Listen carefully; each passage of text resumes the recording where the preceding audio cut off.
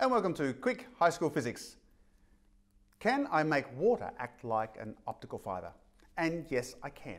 And so the way I'm going to demonstrate this to you is I have a glass jar here that has some water in it and it has a hole in it. But because of the fact that I've sealed the jar, the water doesn't come out. Over here, I have a laser pointing through that hole.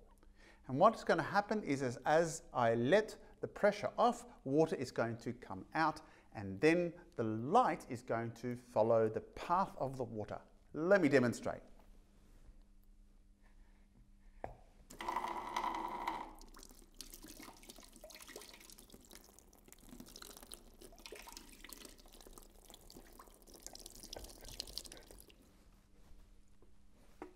So what's going on here? Well, in essence, it's a concept called total internal reflection, which is actually a property of refraction.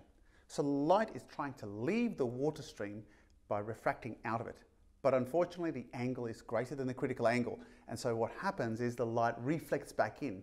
Now, of course, that will happen all the way down through the path of the water. And so it zigzags its way through. That, in essence, is how optical fibres work.